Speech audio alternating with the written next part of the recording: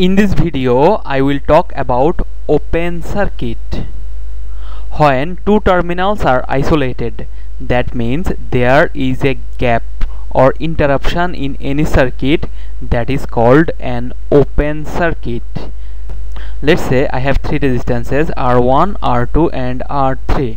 Previously they were connected in series. Consider due to some unavoidable circumstances this terminal and this terminal gets disconnected.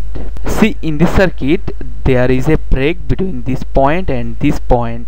Therefore the total current in this circuit will be equal to 0, because the current that is supplied by this positive terminal cannot complete its journey up to this negative terminal. Therefore I will get an open circuit across this. Let's say if I say this is as A terminal and this is as B terminal, these two terminals will act like an open circuit. No current can flow in this circuit, so I will be equal to 0, as the current equal to 0.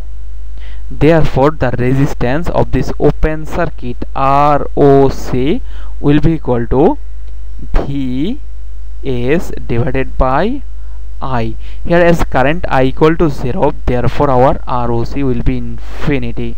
Something by 0 equal to infinity. That means an open circuit provides an infinite resistance to current flow. An open circuit may result due to component failure or disintegration of conducting path, such as breaking wire.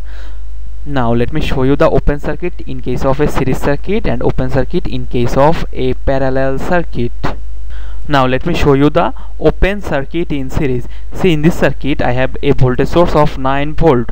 This circuit contains resistor 10 ohm, 20 ohm and this 30 ohm.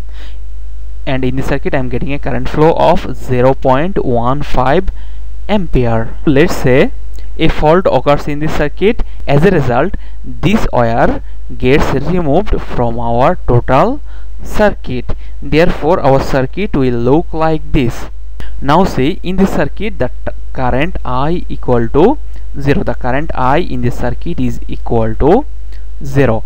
As the current equal to 0, so when this wire gets disconnected from our circuit will act like an open circuit, because this is not a total closed circuit. We have a break between this point and this point. So when a circuit gets opened, it will show some phenomena.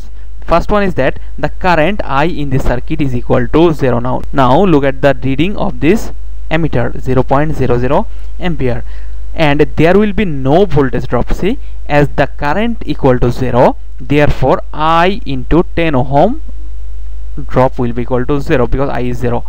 IR drop across this 20 ohm will be equal to 0, or I into 30 IR drop will be equal to 0. That means voltage drop across each of the resistor is equal to 0. See, as the current is equal to 0, there is no voltage drop across this 10 ohm, 20 ohm or 30 ohm resistor, as the voltage drop across each of the resistor is equal to 0. Therefore you will see, if I mark this terminal as A terminal and this as B terminal, here we are applying the voltage of 9 volt. This entire voltage will be applied across this A and B terminal, and in some book you may have seen this, that VOC, the open circuit voltage, will be exactly equal to the applied voltage or source voltage. Here source voltage is equal to 9 volt. Now let me talk about open circuit in parallel. That means one or more branches in a parallel circuit may develop an open circuit. See, here we have 10 ohm, 50 ohm and this 20 ohm resistors are connected in parallel, and I'm supplying their parallel connection with a voltage source of 9 volt. See, under normal condition in this circuit we have a current flow of 1.53 ampere. Now let's say a fault occurs in this circuit, and due to that fault